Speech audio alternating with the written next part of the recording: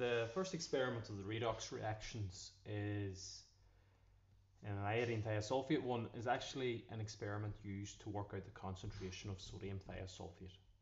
Now we need to work out the sodium thiosulphate concentration as we're going to use this to work out the concentration of hypochlorite in bleach. So you always need to know the concentration of one of the reagents. So in this we use a standard solution of iodine solution. Now the problem with iodine, which is I2, is that it's nonpolar. It has van der Waals forces, the weakest of the intermolecular forces, and because it's nonpolar, it's insoluble in water. Remember, like dissolves like, so polar dissolves in polar, non-polar dissolves in non-polar. Now one of the criteria of a primary standard is a water-soluble substance, so this is not a water-soluble substance. So it's not technically iodine we use, we make up an iodine solution. Now to make up this iodine solution in the conical flask, we use a substance known as potassium iodate, KiO3 you might see it written as, excess potassium iodide, use your acid here, which is dilute sulphuric acid, and then you've got your iodine solution being produced. So you've got your I2 solution being produced, and you know about your colour of I2 is that it's your red brown colour at the start. So that's why the initial colour is red brown, because you're producing your iodine. Now an important question in both of these, this and the bleach experiment, is why do you add excess Ki, or how do you keep iodine in solution? What it means is, how do you keep your iodine in solution is that iodine is nonpolar, how does it stay dissolved in water? And the reason that is, your I2 here reacts with your excess potassium iodide, which is represented by I minus. So your I2 reacts with your excess Ki, and it sets up a wee equilibrium reaction to form triiodide ions. Now triiodide reacts the exact same as I2,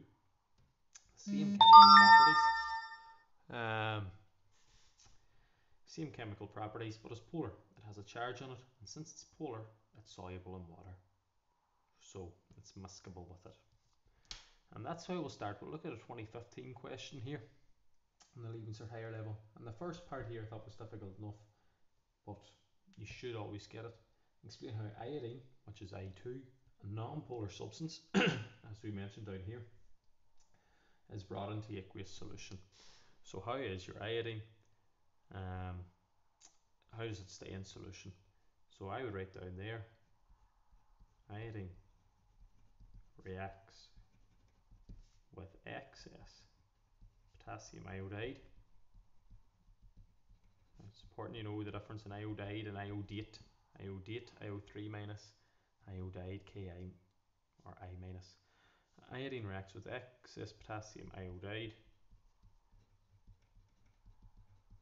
forming polar triiodide. Tri is 3, triiodide ions.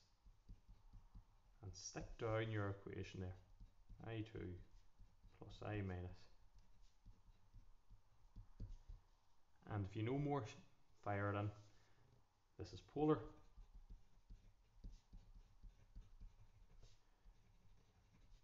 and therefore soluble in water. And they asked, yeah, oh well, that's it, and brought into aqueous solution. The next thing here, the iodine solution was made into a 500 volumetric flask. Describe the procedure for measuring. So the thing there was measuring this solution into a conical flask. So how do you get it from the volumetric flask to the conical flask? So the thing they're looking for there, pour your iodine solution into a beaker, then you've got to get it in your pipette, because you never pipette out of a volumetric flask. Rinse your pipette with deionized water, and then with the solution that it's going to contain. And the solution that it's going to contain here is your iodine solution. Using a pipette filler, bring your iodine solution until the bottom meniscus rests on the calibration mark. Release into your conical flask. Allow it to flow under gravity, and don't blow out the last drop at the bottom, sorry. Name a suitable indicator. Starch indicator. What stage is added? When we get a pale straw yellow, and state the colour change at the end, blue, black to colourless. So your iodine solution here reacts with your sodium thiosulphate. Once it goes pale straw yellow, the reaction is nearly over. So we add in starch because it's very hard to see a difference between a pale straw yellow and colourless. If there's any iodine there, it's not a quantitative measurement. It doesn't tell you how much iodine there is. If there's any iodine there, it goes blue black. So you add in your starch, goes blue black, and then you titrate to colourless, so it mightn't take too many extra drops. And now we're into the calculation. So in this one, first principles teed up. The first thing that they've given you here is that there was 6.35 grams of iodine in 500 centimeters cubed. Difficult calculation, you could do it heaps of different ways at the start. Calculate the number of moles in 25 centimeters cubed portions. So you could work out the grams in 25 and then change it to moles. Some people might want to bring this to molarity. Either way, there's multiple different ways. So say we work out the molarity. So we have 6.35 grams. It's nearly going backwards, but sure, feck it. In 500, how do you say in? Put it over, and then times that by 1,000. So I'm trying to get the grams in a litre. You could just multiply it by 2 when you get 12.7 grams per litre. And they've asked for the number of moles in 25 centimeters cubed portions. I'll change this to moles now. So I2, you've got grams to go back to moles, divide by the relative molecular mass. I2 means 2 by 127, the mass number, 254. That looks nice because it's some version of a half. 0.05. That's moles per litre for 0.05 m. And they've asked for the number of moles in 25 centimeters cubed portions. So 0.05. Once you see that big M, means the number of moles in a litre. Then 1,000. And then times that by 25. 0.00125 moles per 25 centimeters cubed. The other way, which you could have done at the start, is 6.35 grams and 500. Just to work it out in 25, 6.35 in 500 times that by 25. So that's the number of grams in 25 centimeters cubed. Now to go back to moles divided by the relative molecular mass, and you get the same answer. So a slightly different way, perfect, probably makes more sense nearly. The second one, the number of moles of your sodium thiosulphate required to reduce this quantity of iodine. If you like, you can have your retitration conclusion, or here, this is our number of moles of iodine. Now look at your ratio. Your ratio here, 1 is to 2. So we know there's 0.00125 moles of iodine. To work out the number of moles of sodium thiosulphate, double it.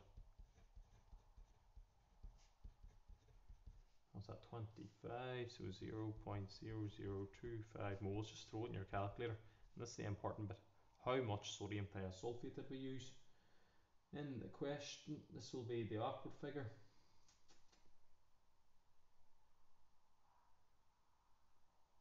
18 or 17.85. See it actually in the part below.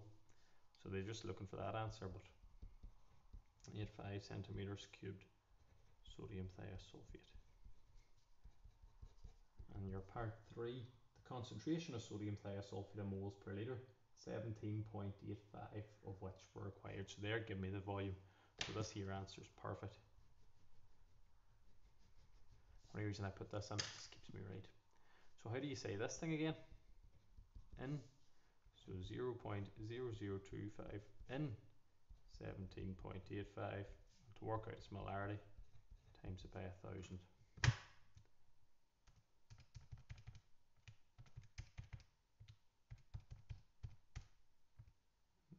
0.14. again of your sodium thiosulphate. And then the concentration in grams per litre of its crystal, so they use a pentahydrate, pent 5 hydrate water, hydrated substance. So we've got the number of moles per litre. Now to go to grams per litre, you multiply by the relative molecular mass of, look at the formula they give you, Na2S2O3 5H2O. You've got to work out the relative molecular mass of this. So 2 sodiums, 2 sulfurs, 3 oxygens, and 5 waters. And you add up all those, 8, 12, 18, 248.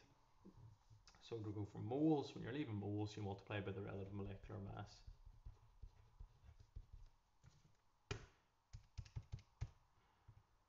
And you get 34.73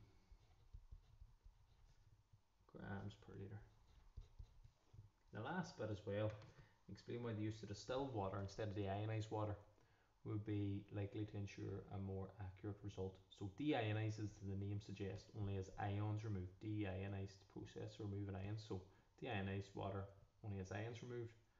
It still contains dissolved substances.